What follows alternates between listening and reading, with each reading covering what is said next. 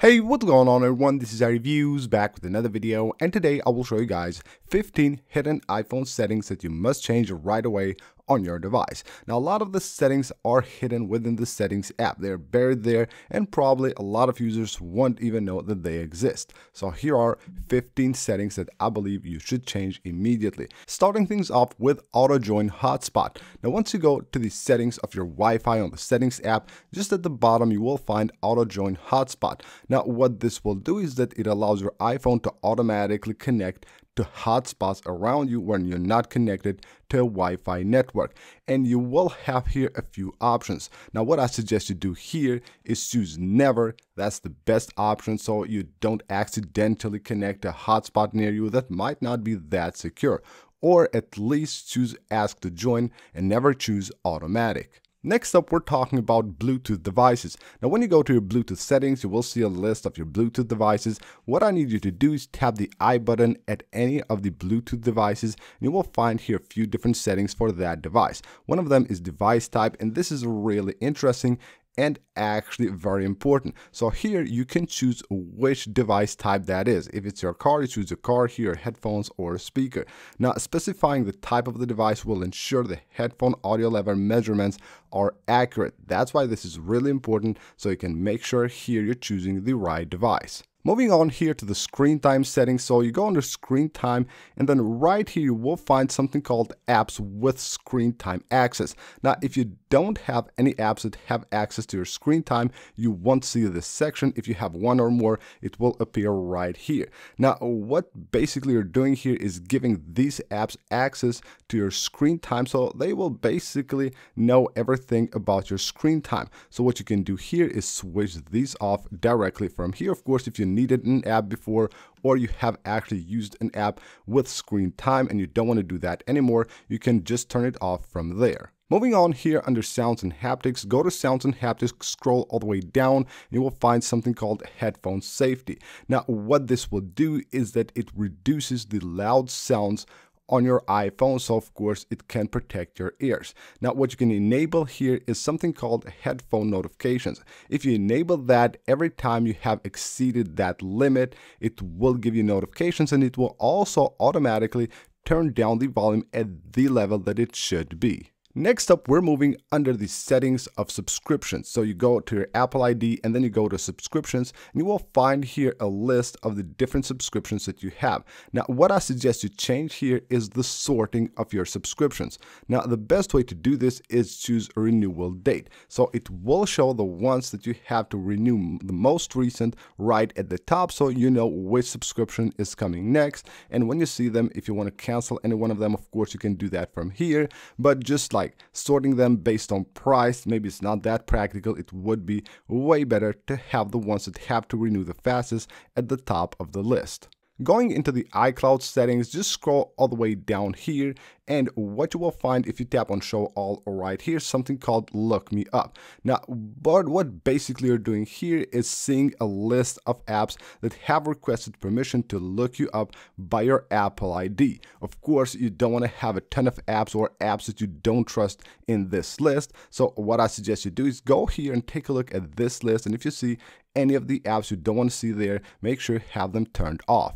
And just right here under the iCloud settings, you will find something called access iCloud data on the web. Now basically your mail, your contacts, photos, of course, notes, reminders, everything like that, you can have access to them by going to the iCloud website, iCloud.com. You log in there with your Apple ID, and all the things that you have on your iPhone and your iCloud can be accessed directly from the web. Simply go to your Apple ID, just scroll right at the bottom here and make sure you have that enabled. Next up, we're moving under the notifications settings. Now when you go to notifications and you have a bunch of apps here, let's say you have an app that is really important and you don't want to miss any of the notifications from that app. Now here's what you can do. So go here and go under banner style. Now temporary will be the default one, which means that the banner, the notification from that app will show for like a couple of seconds and then will move away. But if you choose persistent, then what happens here is that you will have that banner right there on the screen until you actually see it and open it.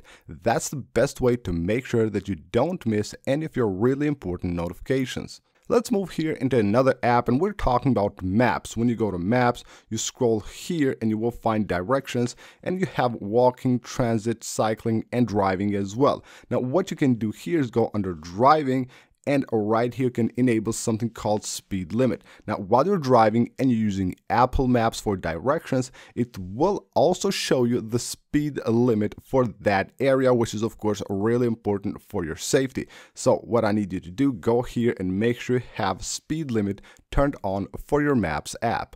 Now with iOS 17, Apple has introduced a really interesting feature called personal voice.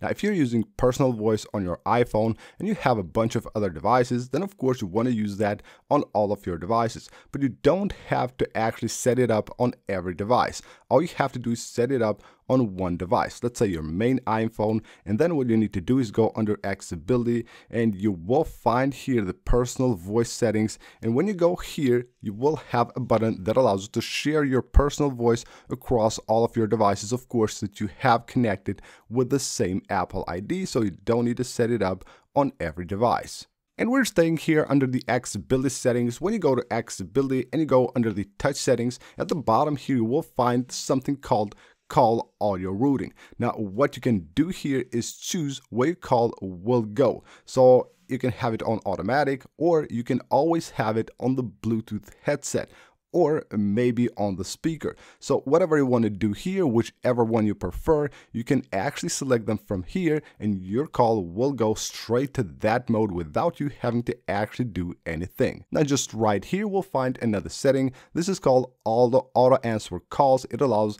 the phone to automatically answer a call. So what you can do is go here, enable this button, and then it will show you here this menu from where you can choose after how many seconds you want the call to be answered. So let's say the 6 is here, the default one. When someone is calling you after 6 seconds that your iPhone starts ringing, the call will automatically be answered.